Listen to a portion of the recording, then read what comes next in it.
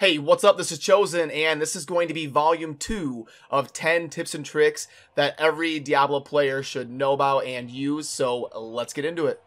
Just a couple things really quickly before I get into the 10 tips. This is a response to the other tips and tricks video that I did about a year ago. I have that one pop up if you haven't seen it. And also, this video is targeted more towards people coming back to D3 after a while or newer players of Diablo 3. So if you are an extremely advanced player, this video isn't going to be really targeted towards you. But yeah, let's get into the 10 tips.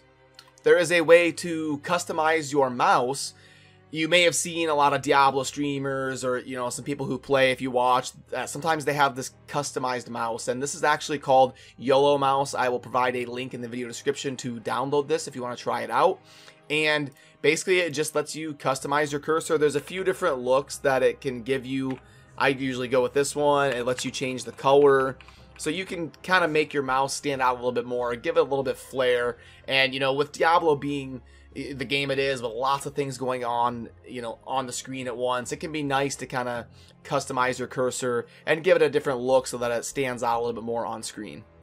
When things are on the ground, you can hit control to pop up a little toolbox that shows exactly what that ground is. And this comes in handy when you're speed farming, super end game, and you're not necessarily picking up everything. You can hold control, mouse over it, and you can see if it's something you want to pick up or not to go back for.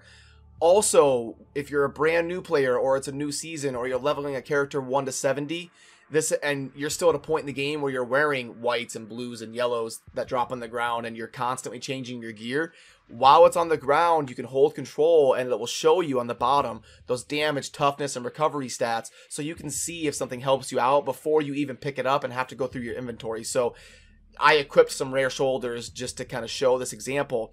And if I were playing, like if I'm level 17 or something, and these dropped, some rare shoulders, and I could be like, oh, awesome, those are an upgrade, so I can pick them up, throw them on, and keep going. And I don't even have to, pick them up, look in my inventory, or do anything like that. So using control, things that are on the ground, can help you kind of move more fluidly through the game without having to sort through your inventory constantly. When you are power leveling somebody, you want to have a game on Torment 6, Adventure Mode, Start Game. And the most important thing I wanted to mention in this is do your power leveling in Fields of Misery. And also, I mentioned this in my last video, but just to reiterate, you want to have a Gem of Ease in your weapon.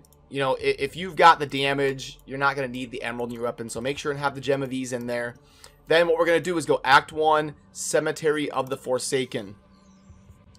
Go up to the northwest, and this is actually crazy. There's an enlightened shrine right here, so that would be great, but I'm not going to take that just to kind of make it realistic here.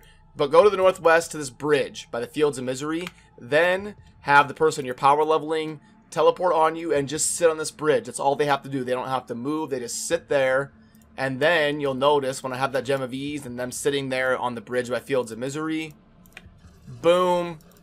Look, they are already level 29, and that was, 5 seconds. So, the Fields of Misery is huge. You can clear it twice, and they'll probably be level 70. Definitely if you have the Gem of Ease in your weapon. Level 30 in, 5-10 seconds. So, within 5 minutes, you should be able to get the person you're power leveling to level 70 using Gem of Ease and Fields of Misery. When you are going to teleport on somebody, use these banners, have your screen clear and take advantage of the immunity factor. You can't take damage for 1 minute when you do this if you don't click anything. So when you teleport, just click the banner and then do nothing. And you see how they're attacking the character I teleported on, but they are not attacking me. I am completely immune for a minute, and this can help you from dying to molten explosions and stuff when you teleport on people. I see all the time people are doing rifts, they teleport on somebody, there's a bunch of molten explosions going off, and boom, they die or proc their cheat death or whatever. And for hardcore players, you can get yourself in some scary situations. So take advantage of the immunity. I did a whole video on testing how Stasis immunity works. I'll have that pop up, and it's also in the video description, but that kind of goes more in depth into it. But this also works on rift doors to new levels in rifts. As long as you're going into a new area, you can take advantage of that Stasis immunity effect for 1 minute, taking 0 damage. everyone out there should know about and use this d3resource.com that I will provide a link down in the video description. Go ahead and, especially if you're a new player, kind of read through some of these screens. And even for extremely experienced players, this is things that we will go to on a regular basis. Just to look at, like, the difficulty overview is a really cool one. One of the things I want to point out about why this can be so valuable is if you're farming bounties. If you go down here to Herodic Cache Materials, you can see that we get the same amount whether we're on Master or Normal. So there's no point to do Hard, Expert, or Master. You might as well do Normal. And the same concept applies here from Torment 1 to Torment 6. We're going to be getting 6 materials whether we're on Torment 1 or Torment 6. So we might as well do either Torment 1 or Torment 7. There's no point to do Torment 8 or 9. It's going to be either doing Torment 7 or Torment 10. And looking at this chart can really help you kind of catch things like that. And just, give you the ability to play Diablo 3 with a lot more knowledge and insight to exactly how everything works. In terms of maximizing your toughness, you want to strive for stacking the effect that is opposite of your main stat. So I'll kind of explain what I mean there. In Diablo 3, intelligence gives you all resistance, and dexterity and strength give you armor. So basically, if you're on an intelligence class, you're probably going to have an abundance of all resistance, which means you want to stack armor to avoid diminishing returns. If you're on a strength or dexterity class, you're probably going to have a lot of armor, so you want to try to stack all resistance so that you can avoid, having too much of one or the other. You want both. You want a good synergy of armor and all res, and it comes down to the class you play. So basically, if you're on an intelligence class, you're going to want to try to get armor. And if you're on a strength or dexterity class, you're going to want to try to get all res. And usually this is on pieces like boots and pants and gloves, where you can have kind of the choice between armor or all res. But yeah, just something to keep in mind in terms of kind of min-maxing your toughness. When you are going to be farming bounties, you want to do the bounties that involve key wardens first, so that you can kind of double dip and be more efficient, so that you can get the Hellfire Amulet requirement machines while you're doing bounties instead of other people getting them. And this can kind of be a scummy move if you're playing with friends. You might not want to do this, but if you join a public game and you're just doing bounties, absolutely go through and look and see which bounties are part of a key warden. So like right here we see the key warden in Act 1, that wouldn't qualify.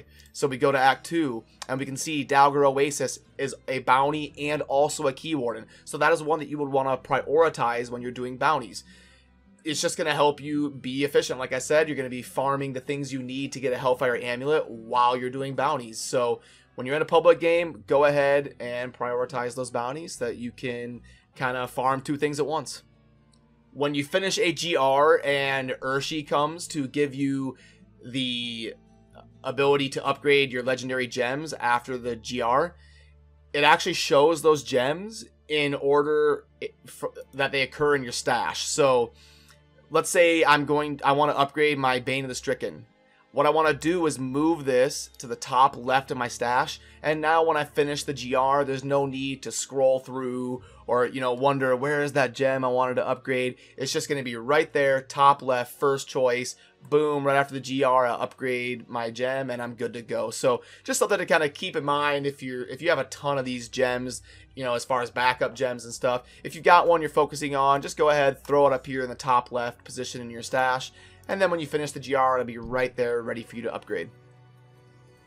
Probably one of the most common questions I get in YouTube comments or people, that I interact with on the channel and stuff is, what difficulty should I be playing on? How do I know, from T1 to T13 and all the GR levels you have to choose from? How do I know what level to play on? And the way to determine this, in my opinion, in Diablo 3, speed is king. You want to be clearing content as fast as possible, but you want to find that sweet spot where you're still getting progression, where it's not too easy. So what I usually recommend is you want to be doing your regular rifts, like farming for GR keystones. You want to be doing those in under 2 minutes. don't force yourself to do T13 if it's not efficient. You're way better off doing T11 or T12. And then for GRs, if you're speed farming, you want to find a GR level that takes about 3 or 4 minutes. And kind of a barometer to go by when you're selecting these is you want elite fights to take under 2 seconds. So like when you engage an elite pack, 1-1000, 2-1000, dead. Like you don't want to be sitting there hacking on an elite pack for 10, 20 seconds. You're not being efficient. Lower the difficulty if that's happening. And I like to be at a difficulty where you're blowing them up in 1 to 2 seconds. That can kind of give you the gauge of if you're going fast enough to play at an optimal speed farming level. So yeah, regular rifts, do them in under 2 minutes. If you're speed farming GRs for like legendaries and gem upgrades, you want to be somewhere in that 3 to 4 minute mark, and killing elite packs in under 2 seconds.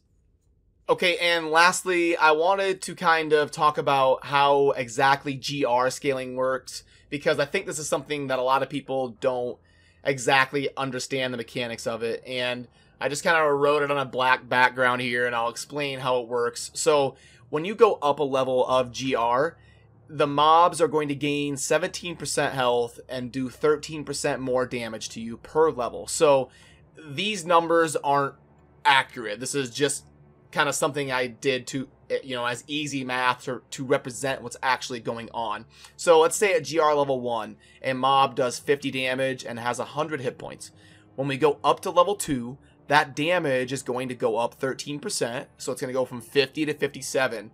The HP of the mob is going to go up 17%, so it's going to go 100 to 117. And the reason that I did the 5 levels here, you know, GR1 to GR5, is to kind of explain a mechanic that is kind of known in the Diablo 3 community, and that is the 5 GR levels is basically going to double the hit points of the mobs. Pretty close. It's going to go from here 100 to 187. So to go from level 1 to level 5, you're going to have to do about double the damage if the GR is taking you the full time. To go from level 95 to level 100, you're going to have to almost double your damage, or, you know, get a lot more efficient. But this just kind of gives you an idea of exactly what's happening behind the numbers in terms of mob health and damage as you go up in GR levels. Alrighty, that's going to do it for 10 tips and tricks that every Diablo 3 player should know about and use, Volume 2. If you have any questions or have any other kind of neat tips and tricks that you think people should know about, definitely leave it in the comments. I'd love to hear what you guys think. And as always, have a good rest of your day. Thanks for watching. Peace.